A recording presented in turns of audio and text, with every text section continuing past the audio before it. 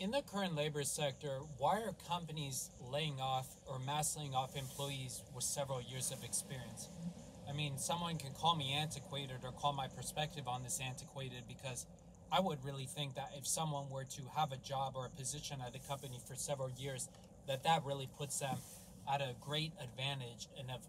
raises them to be of great value for a different type of organization. Because even like how I've talked about with my mom or my dad, because they're way older than me and they come from a completely different generation, they're really more from the perspective of advocating for the fact that it'd be really great if someone could stay with a company for a couple of years, and or at least several years. And I mean, I don't really have much to say against that, because when you stay with a company for several years, people can just maybe get to actually know you more as a person and as an individual, and they can actually more understand where you're coming from or whatever type of value you're trying to add to organization. But now with the current labor sector, that unfortunately seems to be completely opposite from the case. It seems to be completely opposite from the case from the perspective that a lot of people have even been for a company in a long time or a very long period of time are just getting let go. And I mean, it's disappointing, it's like, what can someone really, hypothetically speaking, what can an employee who's been with a company for several years like say to justify their position or their value to a company if they're if the decision makers and the executives at a company are already trying to make the decision to let someone go. And it's like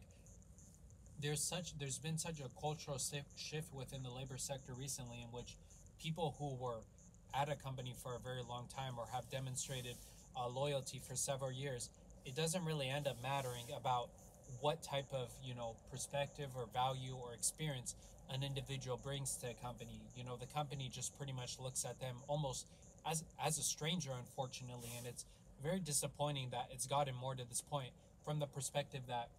people who are trying to at least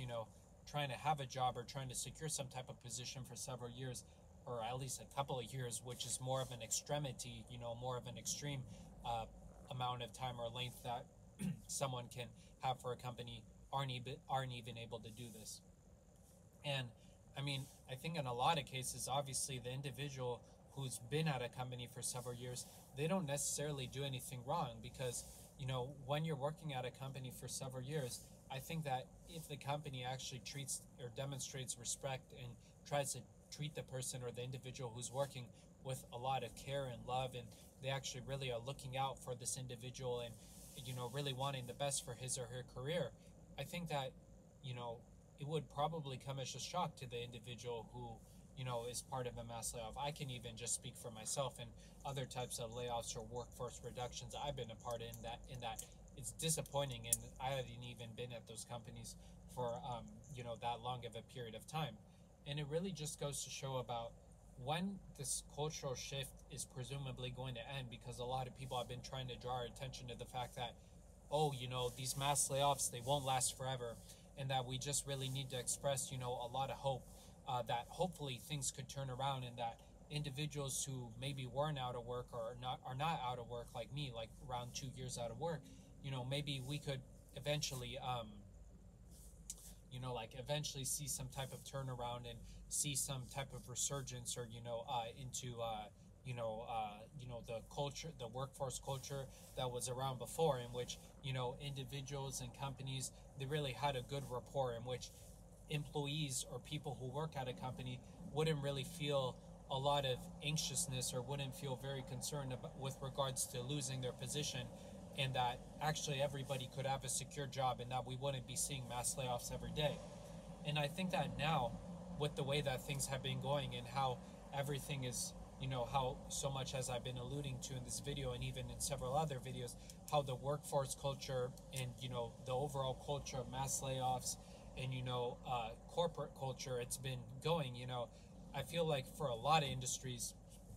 it's extremely difficult for people to instill that same, or that same amount of confidence or a very similar amount of confidence into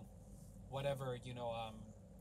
like whatever the state of affairs were in corporate culture and in work culture before. Because given the fact that even so many big tech companies, which like Google, it's such a strong company and such an amazing company, and it's really disappointing that either they've had to implement hiring freezes or they've had to implement several other types of changes that even Sundar Pichai, the Google executive and the Google CEO, he's expressed, condolences and wishes that things could have maybe turned out better with regards to structuring and workforce reductions and reorganizations of different types of big tech culture, big tech companies, and as well as different types of departments and business units within these companies. I just think that it's going to take a lot of work before things even get remotely back to normal, before, even the fact that, people can, not have to be so anxious and nervous, like I mentioned, because even I think that a lot of people who maybe things are going good, so to speak, at their company, they could at least exercise some pessimism or some type of maybe disbelief in some of the things that the executives or other types of individuals in the company are saying, just out of basically exercising a healthy level of skepticism. Because I mean, who wouldn't at least be at least a little skeptical in this type of economic environment that some company can just turn around that